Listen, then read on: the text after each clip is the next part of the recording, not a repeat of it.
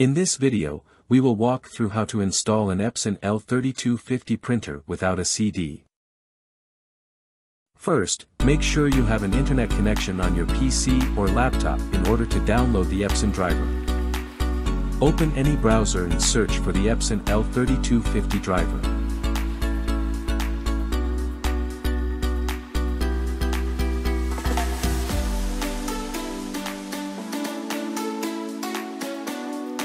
Click this.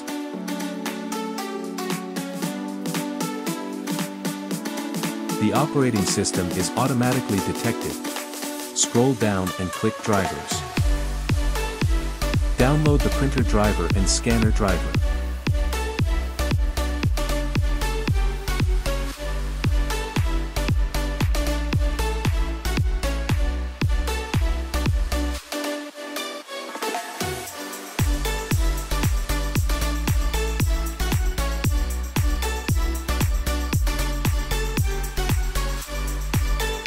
And now double-click the downloaded drivers to install.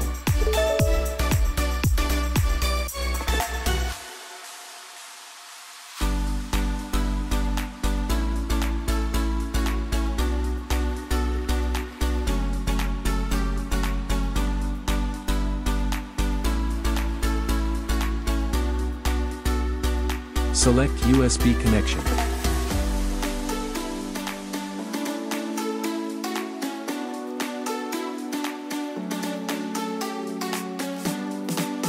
Turn on the printer.